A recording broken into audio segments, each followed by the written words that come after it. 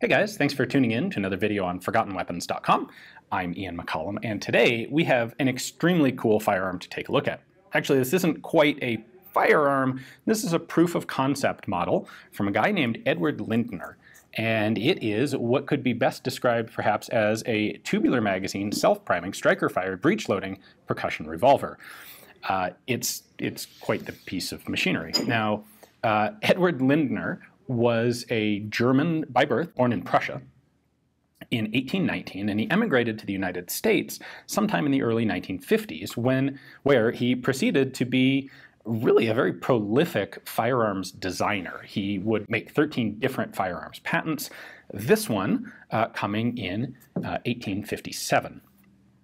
Now, what happens here is essentially, when you cock the hammer, and by the way, I said striker fired. This hammer isn't actually a hammer, it's just a cocking indicator, basically, or a cocking lever, actually. When you operate the hammer here manually, it's going to perform 6 different operations. Namely, it's going to load the cylinder from the tubular magazine, it's going to rotate the cylinder with proper timing, it's going to lock the cylinder, it's going to automatically feed a percussion primer into place for firing, it's going to unlock the cylinder after you fire, and it's going to automatically eject the spent fired percussion cap. So this thing is set up to use a combustible cartridge, which we'll take a look at in just a moment. So it is caseless in essence. There's nothing to eject. And what happens is you have a tube magazine down here that can hold 9 of these cartridges. They're roughly 48 caliber. You have a 6-shot cylinder, but you're actually only using 3 of the chambers in the cylinder. It will feed around in from the tube magazine, which then rotates in 3 positions up to the top position in the barrel, where a percussion cap is loaded in place by the automatic primer feed and then fired. There's nothing left to extract or eject, so when you cock the hammer after firing, it simply repeats the process until you have fired all the rounds in the tube. This probably sounds rather complicated, so why don't we go ahead and take a closer look at exactly how all of this clockwork is actually happening. First off, let me point out that I've taken a couple elements off here. So there is a stock for this, but I want to be able to show you all the internals, so we've taken the stock off. There is also the side plate, which would normally screw right in here. We've also taken that off so that we can show you all the internals. And I said that this was a proof of concept model. This is not capable of actually firing for 2 reasons. First off, the striker here is not actually long enough to reach and detonate a percussion cap, almost certainly intentionally, so that they could practice or experiment cycling the percussion cap feeder without accidentally firing caps and or cartridges off.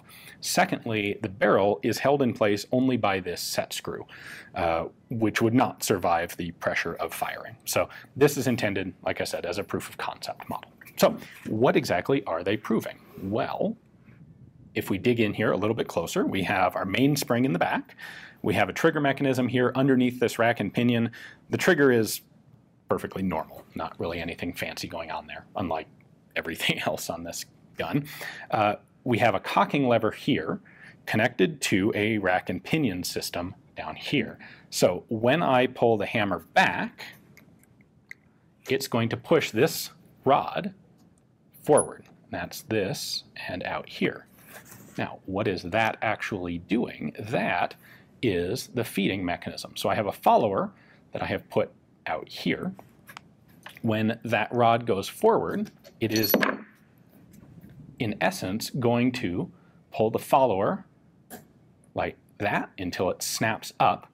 And then when the gun is fired, this rod is going to go backward, which is going to pull the follower back and stuff one of these cartridges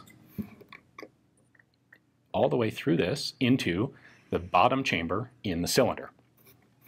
Then when you cock the hammer for the next round, it's going to pull this, well, it's going to push the rod forward over the follower again. And then when you fire a second time, it pulls the follower back and loads another cartridge in. So that's how that element functions. The cartridges are 1 inch long each. Like I said, they're approximately 48 caliber. These are dummy cartridges that are full of aquarium sand. So don't worry, nothing's going to detonate here. Inside the rest of the mechanism, we have a couple other things going on. So this is our cylinder stop that is going to lock the cylinder in place. And again, when the cocking lever goes backward, you can see there is a lever right down here that is going to pull the cylinder stop out and allow the cylinder to rotate. You have a striker right here that's going to go forward when you fire to actually detonate a primer. And you can see that's got a pivoting linkage on it so that the striker being attached sort of up on top here, that top part can pivot up and down, where the striker here is always going to remain horizontal going through the action. And right in here, we have what is essentially our magazine of percussion caps, of primers. You feed that through this side. So there's a little cover cap there. Open that up. There is a coil spring, or a spiral spring inside here that's going to put tension on all of the percussion caps. So you would need to wind that up from this side, load it in, put the spring down on top of it, and then you can close the cover. I believe that's our cap follower right there. And the way that the percussion cap feed works essentially is when you pull the trigger, the striker is going to go forward, it's going to strip off a percussion cap, seat it on the nipple. So there's one of them. They would actually seat it on the top chamber's percussion cap nipple, and then immediately fire it. So it's sort of like an open bolt style of system, to use that analogy. So this is at half cock position now, and I can just lift that off, and you can get a better view of the striker itself and the cylinder lock. Now, let's go ahead and cock it the rest of the way. We'll put that on. And this is going to come all the way back to right there. The cylinder is now firmly locked in position again. All right, so now that this is fully cocked, when you pull the trigger, a couple things are going to happen simultaneously. This going forward, powered by the mainspring here, is going to pull the feed rod backward. That's going to pull a cartridge, pull the follower and a cartridge back into the bottom chamber. The striker here is going to fly forward. It's going to strip a percussion cap out of the spiral percussion cap magazine here, seat it on the nipple, and immediately fire it.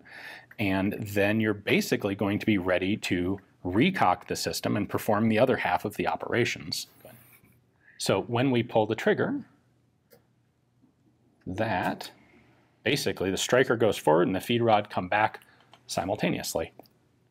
Now the system is decocked, ready to run the hammer or cocking lever again to unlock the cylinder lock, rotate the cylinder, etc., etc. Now, it is also worth pointing out that Lindner envisioned having a larger capacity than just this one magazine tube, because he has actually cut 2 holes here that line up with 2 of the other chambers in the cylinder.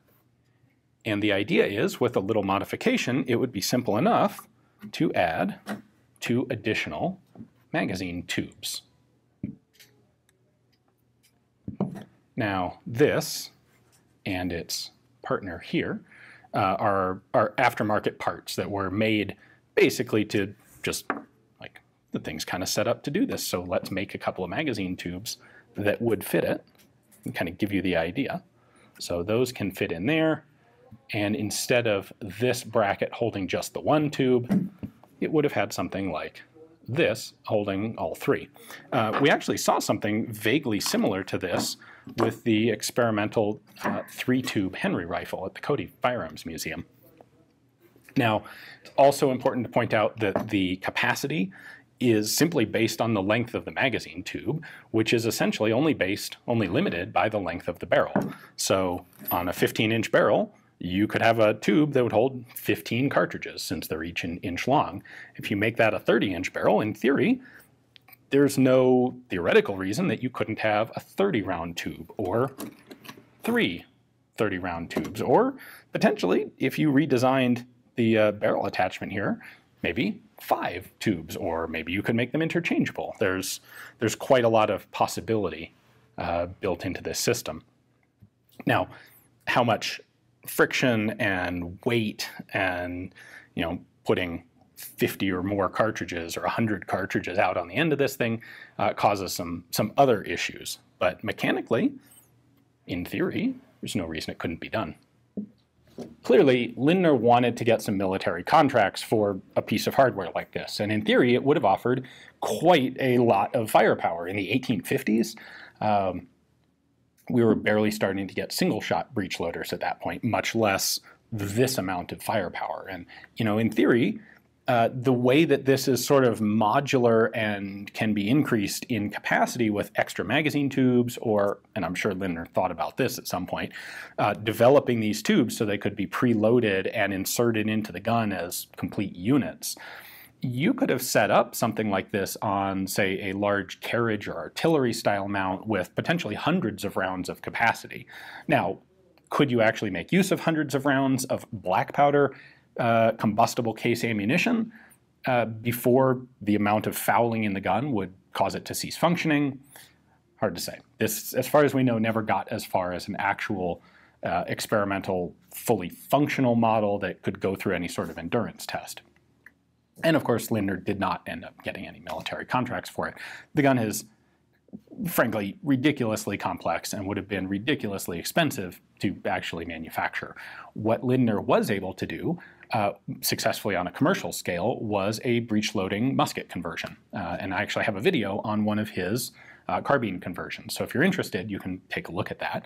He would eventually move back to Germany, where I believe the rest of his work was focused on those breech-loading conversions. He passed away in 1870 in Germany.